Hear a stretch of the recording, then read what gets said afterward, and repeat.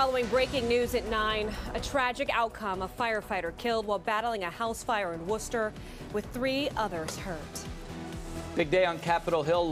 Lawmakers are set to hold the first public hearings in the impeachment inquiry as we take a live look inside of the chambers.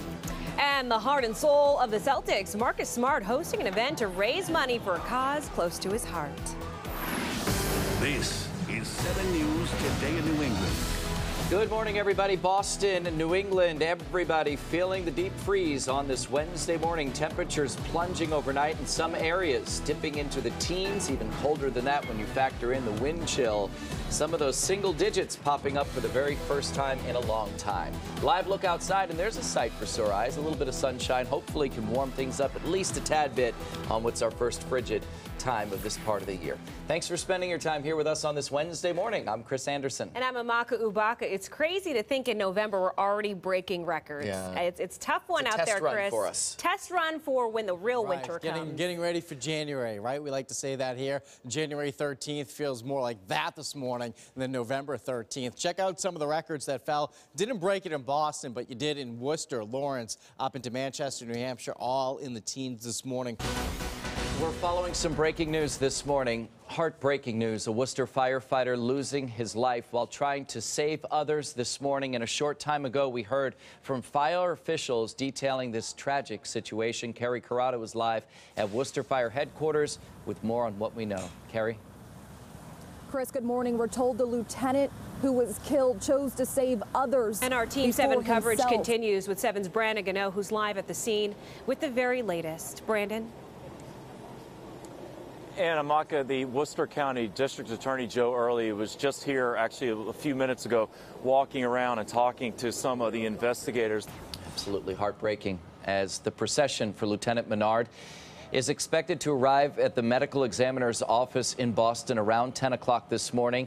And this latest fire reminding the city of Worcester and all of us, for that fact, similar tragedies that they have dealt with over the past few decades. Firefighters risking their lives and losing their lives trying to save others. And for more on that, we want to bring in 7's John Coco, who joins us now. And the Worcester Fire Department has unfortunately, John, dealt with heartache in the past. Yeah, Chris, sadly, Worcester has been here before, losing one of their brave firefighters. As we take a live look out now in Worcester, where you see the flag is flying at half staff for this hero who tragically lost his life there this morning, fighting to save others, members of his crew, members of his firehouse, as they continued to battle that multi-floor fire in that structure there, that home in Worcester. Ladder 5, he's a 9-year veteran of the Worcester Fire Department. So, another big story that we're watching, and it involves the first of the public impeachment hearings, set to begin in less than an hour from right now. And over the next few weeks, witnesses' testimony and lawmakers' questions and even Capitol Hill attorneys will now be out in the open. And what comes of this could set up the next phase of this inquiry. 7's Dan Housley has more from Washington, D.C. ahead of the hearings.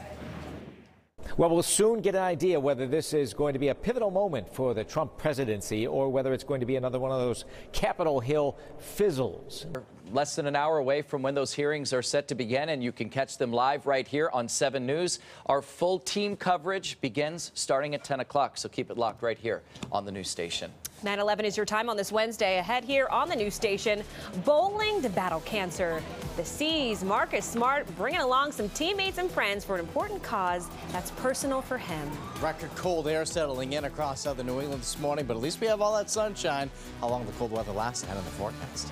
It's still a long commute if you plan on taking the expressway. Plus, I'm tracking some unusual delays. I'll tell you where they are coming up. And breaking news, heartbreaking news out of Worcester, where a firefighter, a hero, was killed in the line of duty trying to save others. Lieutenant Jason Menard died. 3 other firefighters were injured, and they are still in the hospital this morning. And what we're looking at right here is the procession from Worcester to Boston, carrying Lieutenant Jason Menard, bringing him to the Boston Medical Examiner's office. This procession taking place, and we've seen firefighters saluting along the way and people paying their respects to this hero who lost his life trying to save people who were inside of that burning structure, and then taking the extra steps to make sure that his team members made it out of that burning home in time, which they did. thanks to Lieutenant Menard. Marcus Smart trading in his basketball kicks to take part in a bowling bash for a wonderful cause that's very near and dear to his heart. So Smart promised his mom when he was younger that if he ever made it to the NBA, he would start a foundation to help kids with cancer. And Smart is keeping that promise a year after her death. 7's Madeline Hunt My message has is more. just keep going. You know, never ever lose faith. Proceeds from this event go towards funding smart carts, which are carts filled with electronic devices that are taken to hospitals for kids to play with and to stay in touch with their family during treatment and recovery. Live in the newsroom, Madeline Hunt, 7 News. And we want to get things started with breaking news now. A Worcester firefighter losing his life tragically this morning while being a hero and saving other lives. Lieutenant Jason Menard was trapped inside of a burning home after helping to get some of his crew members out safely. And a short time ago, fire officials detailed the situation leading up to this absolutely heartbreaking situation. And you're taking a live look here of his body being transported from Worcester to the Boston Medical Examiner's office. 3 others were also hurt in that fire this morning. 7's Carrie Carrata was live at Worcester Fire Headquarters with the breaking details. Such a tragedy here, Carrie. It sure is, Amaka and Chris. We're told a firefighter who was killed chose to save others before himself. The fire chief says Menard and other firefighters went inside the burning home on Stockholm Street after there were reports of people trapped. The chief says the fire conditions were so bad that Menard put himself in danger to save his crew. A bitter blast taking a hold on New England. We've been talking about it all morning long. Observers on Mount Washington reporting that temperatures have gotten down to negative 17 degrees with wind speeds of 74 miles per hour, and that's without the wind chill. So just put that in there, and it is very bitterly cold. A whole nother world up there. Yes, I think I've seen like rankings some places that say Mount Washington has the most intense weather on the planet at some times. I believe it. Winds. Yeah, some of the records up there are eclipse 200 miles an hour. We're following breaking news. A Worcester firefighter killed while battling a house fire early this morning. This is a live look from the office of the chief medical examiner in Boston as they await his body. Fellow firefighters showing their respect for Fire Lieutenant Jason Menard as the procession continues to make its way from Worcester this morning. We saw police officers there as well, just one big family of first responders and heroes. And this hero lost his life while trying to save others and get his team out during that 4-alarm fire in Worcester this morning. 3 other firefighters were injured in this fire, one of them in serious condition. We're going to have more coming up throughout the morning right here on the news station. 9:52, and we're tracking some breaking news this morning, and what you're looking at here is the scene outside of the Boston Medical Examiner's office. Firefighters, police officers lining the streets to pay salute to one of their own, a hero who died this morning in the line of duty, Lieutenant Jason Menard.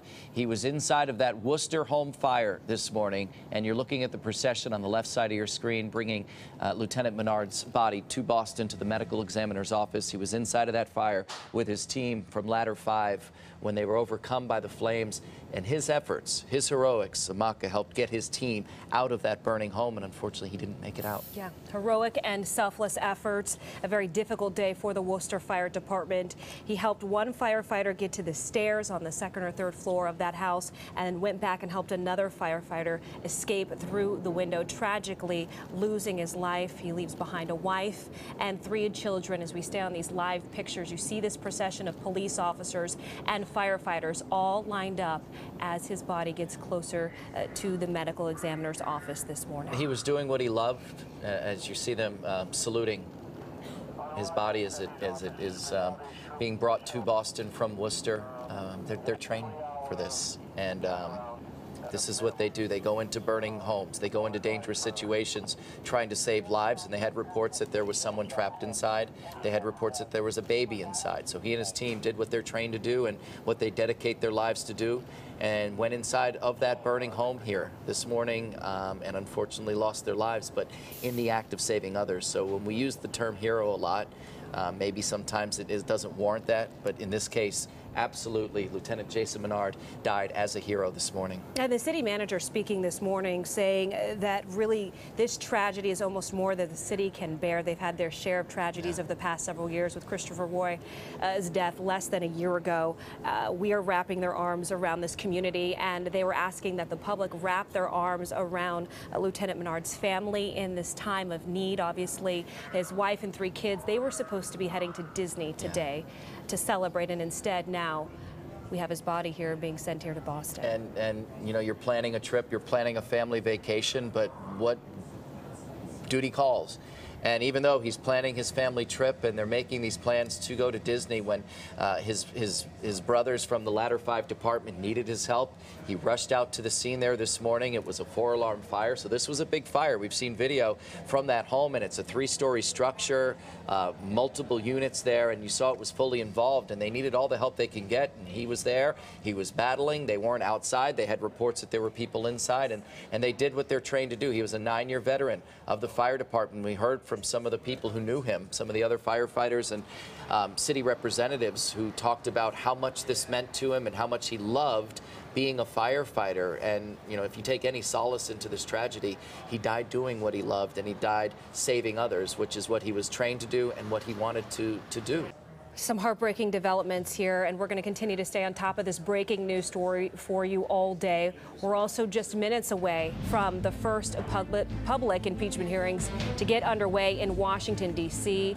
This is a live look inside here in the House, and you can see that officials are getting ready for these impeachment hearings to begin. We are expected to hear from 2 top diplomats, William B. Taylor, a top American diplomat in Ukraine, as well as George Kent, a senior State Department official in charge of Ukraine policy.